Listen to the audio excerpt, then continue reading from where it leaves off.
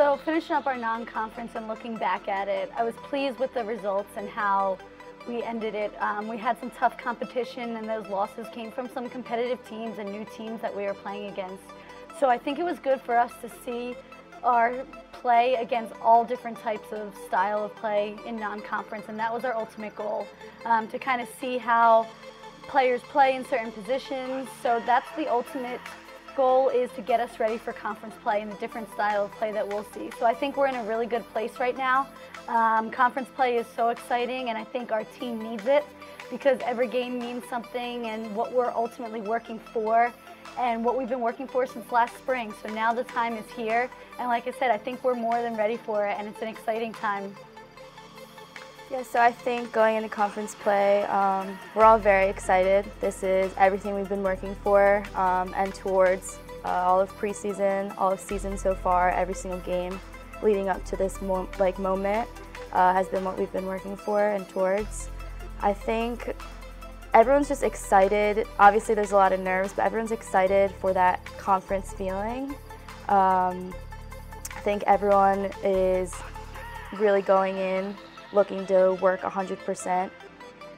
Our team goes into looking at conference play, especially Stetson, because they're our first opponent, just like every other day. So our message is we have to have the same mentality and that consistent mentality from training to the game. Obviously the game has a lot more intensity, but our training sessions are intense, and we have to have that same mindset that we show up in training to work hard, and that's the exact same thing into the game.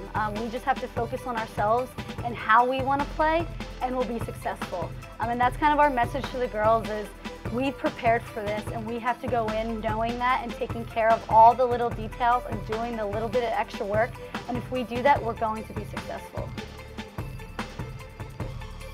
I think right now it comes down to heart and how bad we want it.